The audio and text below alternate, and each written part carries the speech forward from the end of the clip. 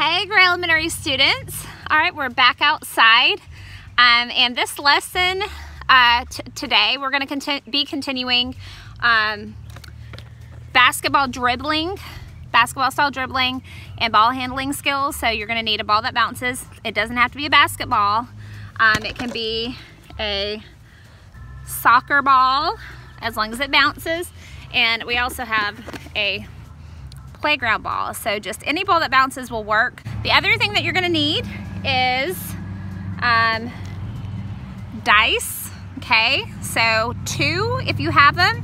If not, you can, if you only have 1 die, then you can use it and you'll just roll and then remember the number and roll again.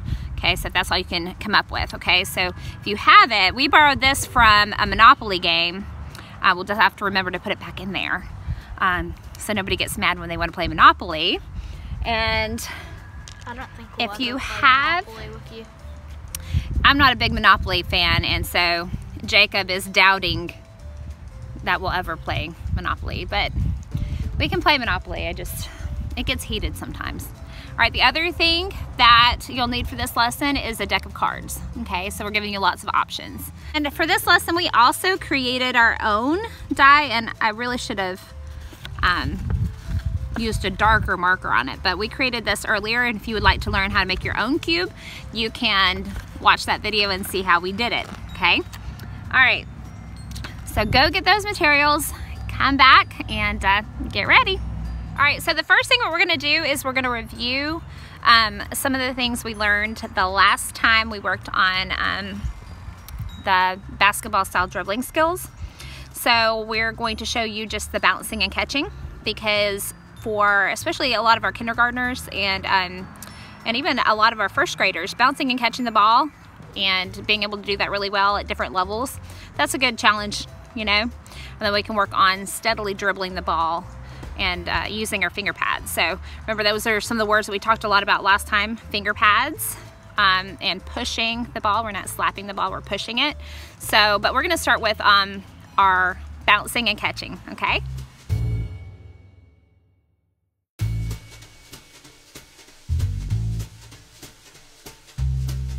All right, so now what we're gonna try is bouncing and catching at different levels. Of course, we know we have different levels of our body. So we have high, and we have medium is kind of waist level, and then we have low, which is kind of like knee level and below the knees. So you're gonna bounce and catch high, medium, and low.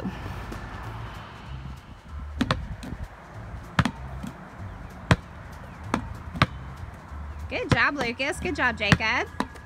All right, this is bouncing and catching at a medium level, so just dropping the ball, not pushing, just drop and catching. So for the low level, your hands have to be quicker to get the ball. All right, so now what you guys are gonna do is you're gonna practice dribbling the ball. Remember, that's using your finger pads and you're pushing the ball. You're not slapping the ball. It's not nice. We don't do that. We push the ball consistently. And we don't slap the ball using the middle of our hand. We use these wonderful finger pads, okay, to touch and control and push the ball. All right.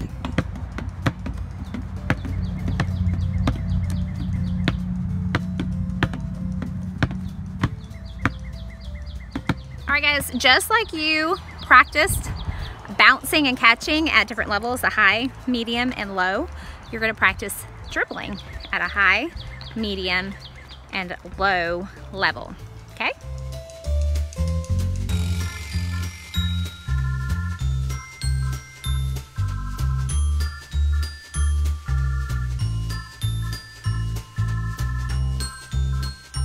All right, so with all of those skills, you want to try those using first your dominant hand. You know, the dominant hand is the hand you like to use a bunch. So if you want to use your dominant hand first, and then always challenge yourself to use your non-dominant hand. You know, that's the hand we don't like to use as much, okay? So we eat, usually our utensils, we use our dominant hand. We hold our pencil and our crayons with our dominant hand, and we kind of don't use this one as much unless we're doing a two-handed activity, okay? So we're gonna challenge yourself to use dominant first and then your non-dominant hand. All right, now this next time you are going to use both hands. So you're gonna push the ball like we did last week. You're gonna push it on the side of the ball, not on the top, because you're gonna push from your dominant hand to your non-dominant hand. All right, so pushing from one hand to the other. So Jacob is showing how you're pushing the ball from one hand to the other, dominant to non-dominant. Call that a crossover. And then Lucas, he can't do that, so he's just practicing his bouncing and catching or his dribbling skills. Hello, I have a friend that you guys have not seen in a while. So this is Mr. Bahrain, and he's going to be helping us work on our dribbling and bouncing and catching skills while using math. Okay. All right, so earlier we told you that for today's activity you would need a die or dice. So singular is one, dice is more than one. So we have the 2 from the Monopoly game, and Mr. Brain here is going to roll those out, and then the boys are going to demonstrate what you do once you roll the die, okay? So we're going to get those put in Mr. Brain's mouth. And, okay. So there they are in there. He's gonna roll these out. Got a 4 and a 5. All right. So we have a 4 and a 5.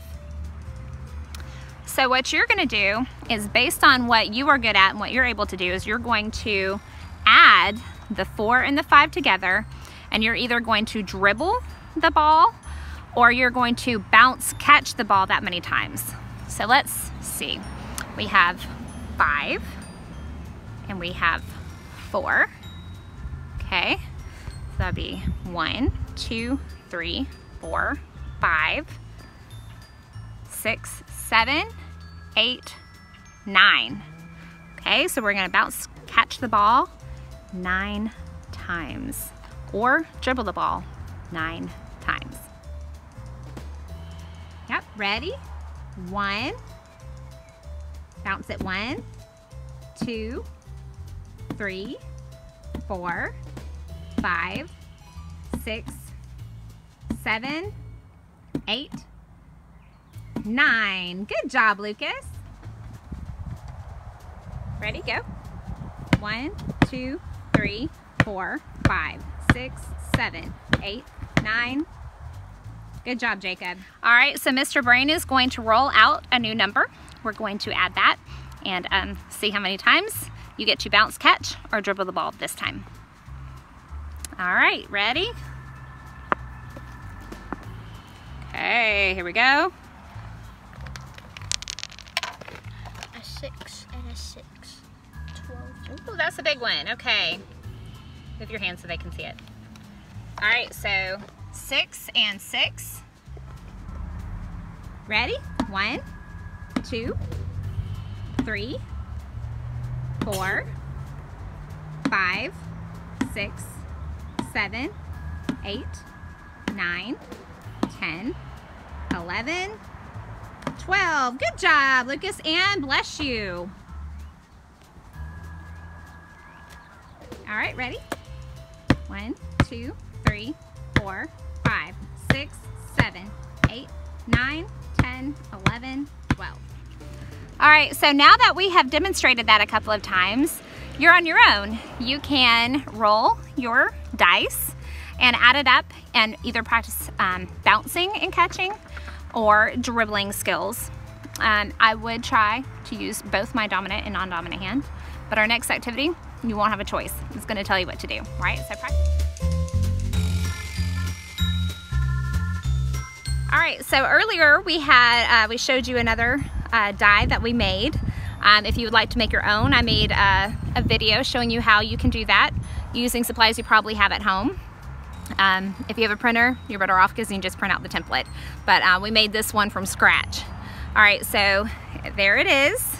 All right, so this time, Mr. Brain is going to roll out the dice to see how many times we need to bounce, catch, or dribble the ball, okay?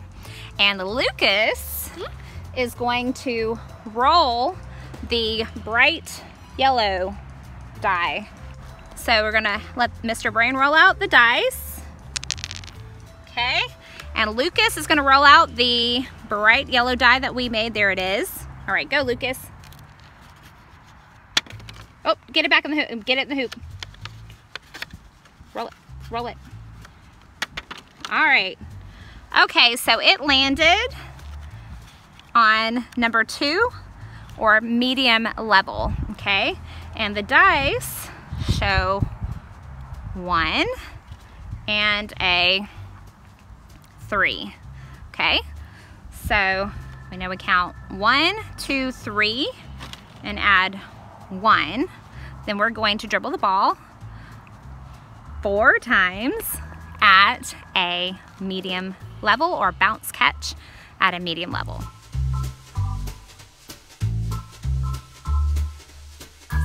Okay, so we have Mr. Brain rolling again. Okay, so 5 and 3. And then Lucas is going to roll the bright yellow die. Go ahead, bud. Try it again. In the circle. Okay. And that landed on 1 or the high level.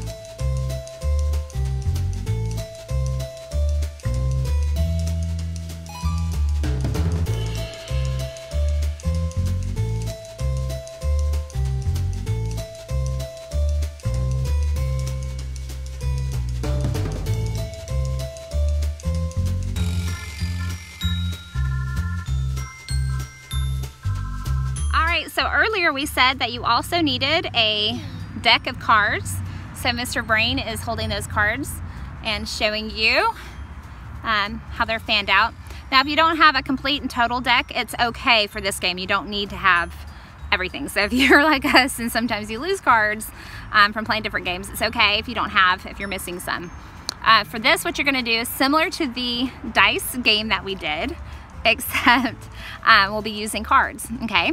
So the numbers are what the numbers are. So if it's a 2 or 3 or 4 or 5, 6, 7, 8, 9, or 10, then they will be that value. An ace is 1, and then a jack, queen, or king will be 10, okay? So we're gonna practice our addition skills using playing cards, and you'll practice either dribbling or bouncing catching. And if you want to, you can still use the other dice, the die that you made, or the other die, just do the corresponding number, or if you did make your own die, you can do whatever you roll on that, okay? So Jacob is gonna grab a card.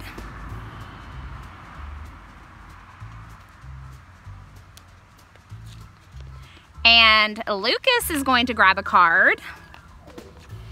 Be careful and don't knock them all out. Okay, so let's see what they came up with. Jacob, put it down there where we can kind of get it right to see. All right, so we have a 10, and we have a, can you put that down next to Jacob's card? 9. All right, 10 and 9. Okay, so some of these numbers are a little bit bigger than when we were using the dice. So 10 plus 9 is, what is it?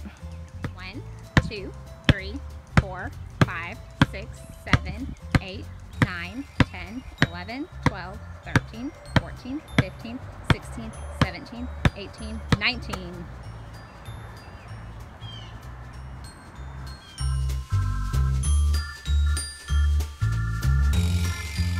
All right, guys, that's all we have for you today.